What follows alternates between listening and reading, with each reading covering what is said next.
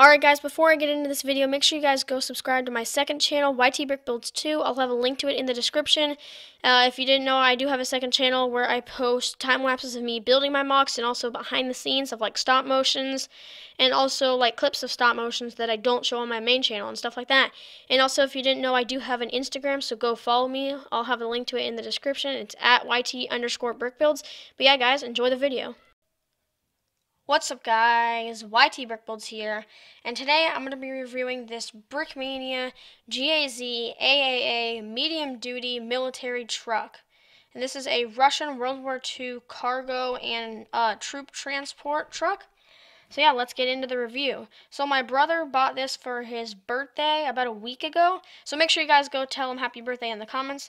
But yeah, let's get in with the review. This thing costs $70 and has 166 pieces in it. Alright guys, here it is, the Gaz AAA. I think Brickmania did a pretty good job designing it. It looks pretty accurate to the actual thing. They did the best they could with Lego pieces. Obviously it's not going to be perfect. Probably the worst part is definitely like the cabin area. It's not that good compared to the actual thing. Here's a picture of what it actually looks like. Not the best, but they did what they could with Lego. But at the front, it's just got this classic car truck look with like the hood narrowing down to the front, and then they got the grills in the front too. Also, it's got this really clean curve down to like the step where they walk into the door. Really nice curve right there. Same thing on the other side.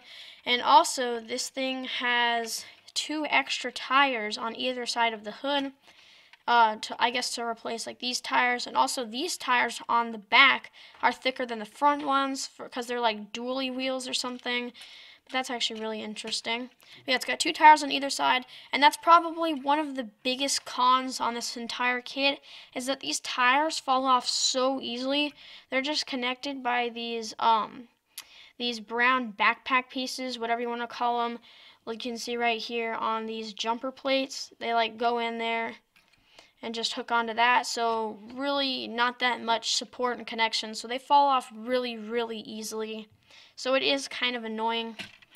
But then going down in the side, there's just your cabin with the 2 doors on either side. It doesn't have any side mirrors though, so yeah, that's not that good.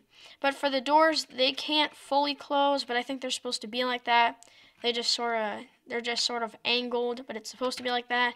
But another con is that they can't fully open without hitting the tire. Like right now, this is the max it can open, it can go, or else it will just shove the tire right off the front. But yeah, this is the max the doors can open, which is pretty bad. And then also inside the cabin, as I said before, is definitely the worst part about this kit. Because look at that, it's actually pretty sad. That is the tiniest thing I have ever seen. It's just a little 2x4 section for the person to fit. I'll get a fig to show you that there's really not that much space for a person to drive. Also, my brother for his birthday bought a couple of these Russian guys too. But let me just put him in. It's really hard with these windshield pieces. You kind of have to take them off. And then you have to like weave the bottom of these things through underneath his hands. It's really hard to get him in. And also his arms have to be like facing upward, which doesn't look that good. It's just really tricky to fit him in there, and see the wheel fell off again. But yeah, that's him in there. It looks really weird. He's just like, it looks like he's screaming. He's just sticking his arms up. But yeah, there's no steering wheel. I guess it looks okay with the best they could do because they didn't want to make it look too big. But it's just another con of the kit. And also going towards the back, I think they did a really good job with the bed. That's probably my favorite part about the whole thing. But one thing is that the sides flip down and the tailgate too, which is not really accurate. These are just supposed to sort of stick up, but that's fine. But yeah, the tailgate does go down, so I guess you can pretend that like the troops are like walking up or something.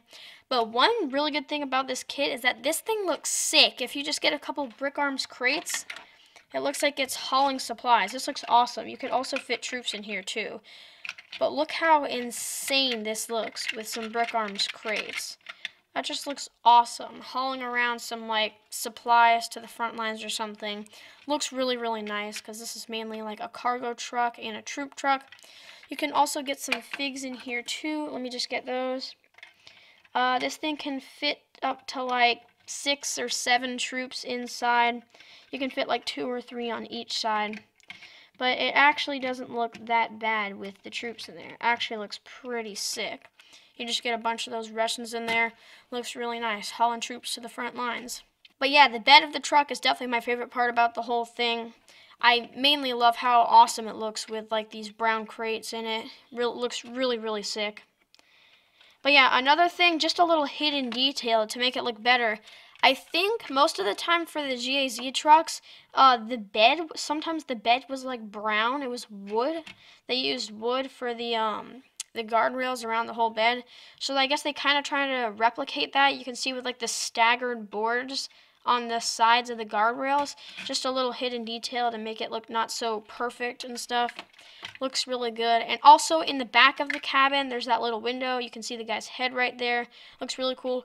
And also, Brickmania has this with most of their trucks. There's this little hitch on the back. They have it with most of their trucks so that you can fit like some artillery. My brother was thinking of getting the World War II Russian artillery Brickmania has on their website right now. Here's a picture of it right now. He was thinking of getting that but didn't have enough money. But yeah, it can fit on this hitch right here and you can sort of tow it around. So that's a cool little feature on most of Brickmania's trucks. But yeah, again, like even the roof of the cabin doesn't look that good, and also it's like really weird and bendy when someone's in there because of their helmet. But yeah, that's definitely that's just the worst part about this, just the cabin. Really weird. But most of the kit is actually really good. But yeah, that's just the main con about this thing. But yeah, guys, and look right there. The tire just fell off again. Let me try to get this thing back on. But yeah, guys, that is pretty much it for this GAZ review. Thank you guys so much for watching, and I hope this review helped you out a little bit in buying this. But yeah, guys, make sure to leave a like on the video and subscribe, and until next time, goodbye.